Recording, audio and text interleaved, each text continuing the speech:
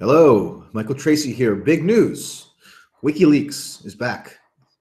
WikiLeaks has released a trove of documents today pertaining to the CIA.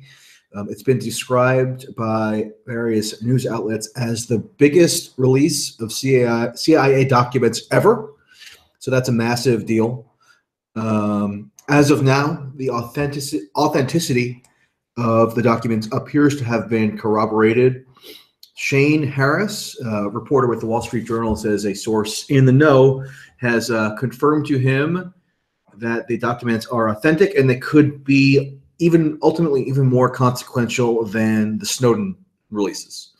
And the Snowden releases, caused reverberations worldwide, massive outrage, not just in the United States, but all over the world, literally. That was really a turning point in how people conceive of their civil liberties and the threat that their liberties might be under by ubiquitous government surveillance. So if this supersedes the Snowden leaks in terms of impact, that would be beyond massive. It's hard to even contemplate how massive that would be. So there's a ton to go through here. And I personally haven't been able to do it yet. This came out a couple hours ago. And so there'll be plenty of time for that going forward. I think what's crucial to emphasize now is that, well, let me just go through a couple of the preliminary things that seem to have been revealed. And I linked in the description box to an Intercept write-up discussing some of this. The first is that the CIA apparently has the capacity to hack into smart TV devices and to mask that hacking so that people aren't aware that the smart TV device is recording at any given time, but it is. So in your most private moments, if you've got one of these devices, it could very well be monitoring you, which is highly disturbing. Basically, what this seems to do is just confirm everyone's worst theories as to what the CIA might be capable of and what it might be doing. What's also been revealed is that smartphones, iPhones, Androids, etc., even if you have encryption technology on your phone, so even if you have the app Signal, which everybody should download now, even if you're using various encrypted email technology, the CIA could bypass that technology by hacking the phone itself. And then if they're able to do that, then whatever encryption technology you install becomes ineffectual. So that's also disturbing. It's not, and it's, to be clear, it's not that the encryption technology itself is compromised. It's that the hardware on which the encryption software is running is compromised. So encryption still works, and people should definitely use it. But I think what matters here is that the CIA is developing ways to circumvent encryption because they can't find a back end themselves. So that has really damaging implications for press freedom. Journalists now pretty widely use encryption technologies to communicate with sources. Even people who are non-journalists tend to use Signal and other services simply so they can communicate over the internet or through phone networks without having to worry about being surveilled. Apparently there is a way to bypass this, and that's troubling. Again, it's not encryption itself has been compromised. It's that there are now workarounds being employed to render encryption ineffectual. So I think another point that needs to be addressed here is that Democrats and liberals and some conservatives have spent the better part of the last, 6 months demonizing WikiLeaks, attacking Julian Assange personally, characterizing them as nothing more than an asset of Russian intelligence services, and so on and so forth. So I and others have been criticizing as short-sighted, because eventually what you'll probably have is WikiLeaks again being provided another significant release of information, and partisan Democrats now and liberals are going to instinctively distrust that information as a result of the line that they've been fed for so long now about the supposed nefarious nature of WikiLeaks. So if you believe that WikiLeaks was the instrument of Russia in undermining the 2016 election, and you're really mad about that, and you remain mad about it after so many months, now you're probably going to instinctively dismiss this as some kind of conspiracy that WikiLeaks is party to, I don't know, help Trump, which is ridiculous.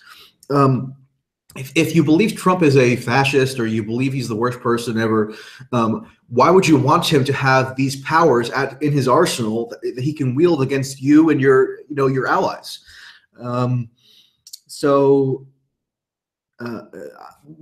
Even if this does direct attention in the short term away from Trump's various problems, in the long term, it's absolutely vital that these powers that the government has at its disposal be exposed, especially if they result in the curtailment of civil liberties, which they almost certainly do if the recent reporting is accurate, and it seems that it very well, it very probably is. This also, I think, illustrates a problem with liberals cheering on the deep state lately.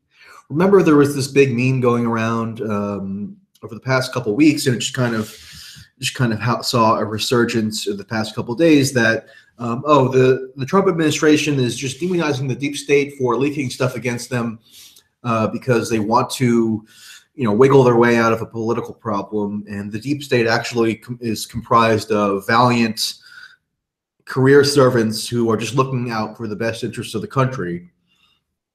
And so you saw Democrats unbelievably start to cheer and celebrate the quote unquote deep state. And I've done a video on this before. The deep notion of a deep state is sort of hazy. It has various elements. I won't get into all of that now, but there very clearly does exist a structure within the federal government that is not subject to democratic checks. And the CIA would definitely be within that structure. And they use their immunity to democratic checks to exert influence without the consent of the populace. And one of the things they do is do things like this that have just been revealed today. So the idea that the deep state should be cheered on, or the CIA are our best friends, I mean, this is something that you saw extremely frequently over the past couple months from liberals and Democrats. It's incredibly short-sighted thinking, because anybody even just remotely familiar with the history of the CIA shouldn't be surprised at all that they would develop these tactics. They're not, even if the CIA might be opposed, or factions within the CIA might be opposed to Trump in the short term, it doesn't mean that rehabilitating the CIA's image as benevolent actors is warranted, because you never know what the circumstances might be in 6 months or a year from now when they once again are maybe working on behalf of Trump to do something sinister.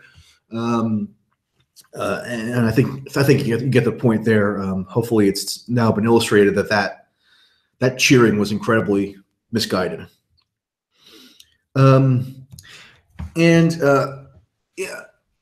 I would love to get further into the substance of what's been released here, but it's just so huge, and it requires some degree of technical expertise to comment on.